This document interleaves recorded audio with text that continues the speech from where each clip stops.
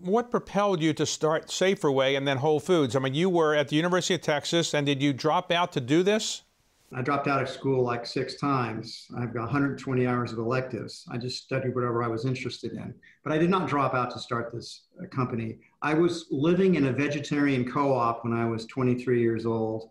And that's when I had my food awakening, where I really understood for the first time that what you ate affected how you felt and your health and your longevity. And then I became the food buyer at that co-op.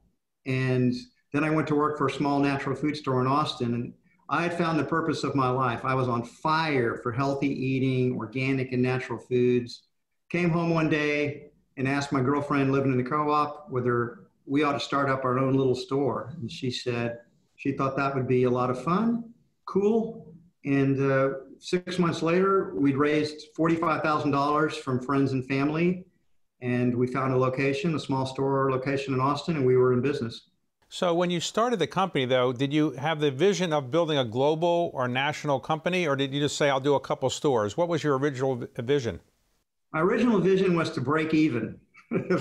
We were losing money when we started out. The first year, we raised $45,000 in capital. We managed to lose 23,000 of it. So we were lucky to survive. We did much better in the second year, relocated to Whole Foods. No, we had no grand vision. The best way to understand it is we were just passionate about selling natural and organic foods. There was no, we didn't take any business classes. We weren't MBAs. We just were passionate. We were on fire. We were young. I was 24 years old when we started the first store. Renee was 20. So we were just having an adventure.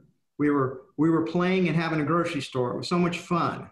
And then we started learning business, and we got pretty good at it. And then we started to grow it. I will tell you a story, David. So when we did our IPO in 1992, one of the things that the investors want to know, they're trying to build a model of your company. So they want to know, what's the potential? How big could it be? We had 12 stores when we IPO'd. And I thought, I think we could someday have 100 stores.